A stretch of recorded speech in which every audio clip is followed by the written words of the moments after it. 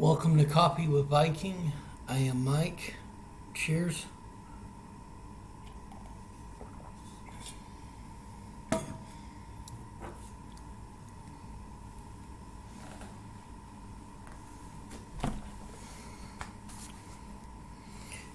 Today we're on Mark chapter 13.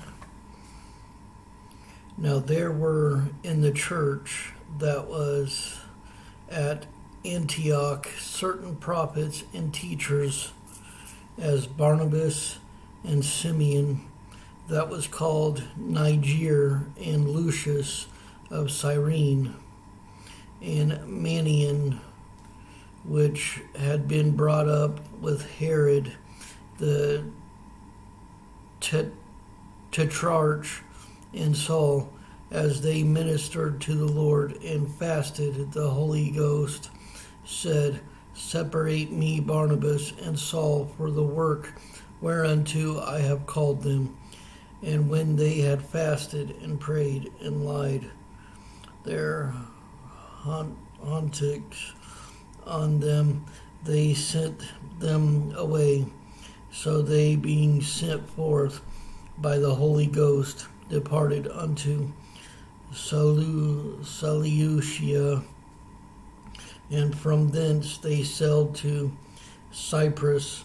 And when they were at Salamis, they preached the word of God in the synagogues of the Jews, and they had also John to their minister. And when they had gone through the isle unto Paphos, they found a certain sorcerer, a false prophet, a Jew, whose name was Bar-Jesus, which was with the deputy of the country, Sergius Paulus, a prudent man, who called for Barnabas and Saul and desired to hear the word of God. But Elymas the sorcerer, for so is his name, by interpretation withstood them, seeking to turn away the deputy from the faith. Then Saul, who also is called Paul, filled with the Holy Ghost, set his eyes on him, and said, O full of all subtlety and all mischief, thou child of the devil, thou enemy of all righteousness, wilt thou not cease to pervert the right ways of the Lord? And now, behold, the hand of the Lord is upon thee, and thou shalt be blind, not seeing the sun for a season. And immediately there fell on them a mist of darkness, and he went about seeking some to lead him by the hand. Then the deputy, when he saw what was done, believed, being astonished at the doctrine of the Lord. Now when Paul and his company loosed from Paphos, they came to Perga and Pamphylia, and John, departing from them, returned to Jerusalem. But when they departed from Perga, they came to Antioch in Pisidia, and went into the synagogue of the Sabbath day and sat down. And before the reading of the law and the prophets, the rulers of the synagogue sent unto them, saying, Ye men and brethren, if ye have any word of extortion for the people, say on. Then people stood up, and beckoning with his hand said, Men of Israel, and ye that fear God, give audience. The God of this people of Israel chose our fathers, and exalted the people when they dwelt as strangers in the land of Egypt, and with an high arm brought he them out of it. And about the time of 40 years suffered he their manners in the wilderness. And when he had destroyed 7 nations in the land of Canaan, he divided their land to them by lot. And after that he gave unto them judges about the space of 400, 50 years until Samuel the prophet.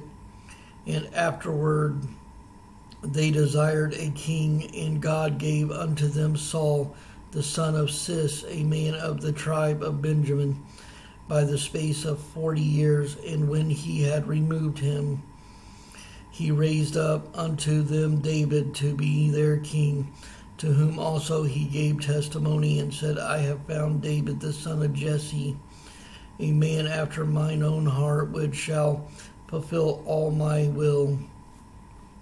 Of this man's seed hath God, according to his promises, raised unto Israel a Savior, Jesus the Christ. When John had first preached before his coming the baptism of repentance to all the people of Israel, and as John fulfilled his course, he said, Whom think ye that I am? I am not he, but behold, there cometh one after me, whose shoes of his feet I am not worthy to loose. Men and brethren, children of the stock of Abraham, and whoever among you feareth God, to you in the port of this salvation sent, for they that dwell at Jerusalem and their rulers, because they knew him not, nor yet the voices of the prophets, which are read every Sabbath day, they have fulfilled them in condemning him. And though they found no cause of death in him, yet desired they Pilate that he should be slain. And when they had fulfilled all that was written of him, they took him down from the tree and laid him in the sepulchre. But God raised him from the dead, and he was seen many days of them which came up with him from Galilee to Jerusalem, who are his witnesses unto the people. And we declare unto you glad tidings, how that the promise which was made unto the fathers, God hath fulfilled the same unto us their children, in that he hath raised up Jesus again, as it is also written in the second Psalm, Thou art my son, this day I have begotten thee. And as concerning that he raised him up from the dead, now no more to return to corruption, he said to this wise, I will give you the sure mercies of David. Wherefore he saith also in another psalm, Thou shalt not suffer thine Holy One to see corruption. For David, after he had served his own generation, by the will of God fell on sleep, and was laid unto his fathers, and saw corruption. But he whom God raised again saw no corruption. But be it known unto you, therefore, men and brethren, that through this man is preached unto you the forgiveness of sins, and by him all that believe are justified from all things from which ye could not be justified by the law of Moses. Beware therefore lest that come upon you which is spoken of in the prophets, Behold, ye despisers and wanderers, and perish, for I work a work in your days, a work which ye shall in no wise believe, that though a man declare it unto you. And when the Jews were gone out of the synagogue, the Gentiles besought that these words might be preached to them the next Sabbath. Now when the congregation was broken up, many of the Jews and religious proselytes followed Paul and Barnabas, who, speaking to them, persuaded them to continue to the grace of God. And the next Sabbath day came almost the whole city together to hear the word of God. But when the Jews saw the multitudes, they were filled with envy and spoke against those things which were spoken by Paul, contradicting the blaspheming. Then Paul and Barnabas waxed bold and said it was necessary that the word of God should first have been spoken to you, but seeing ye put it from you to judge yourselves, and judge yourselves unworthy of everlasting life, lo, we turn to the Gentiles. For so hath the Lord commanded us, saying, I have set thee to be a light of the Gentiles, that thou shouldest be for salvation unto the ends of the earth. And when the Gentiles heard this, they were glad and glorified the word of the Lord. And as many as were ordained to eternal life believed. And the word of the Lord was published throughout all the region.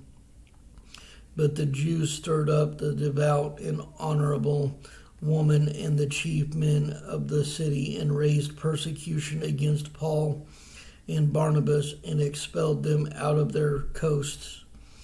But they shook off the dust of their feet against them, and came unto Iconium. And the disciples were filled with joy and with the Holy Ghost.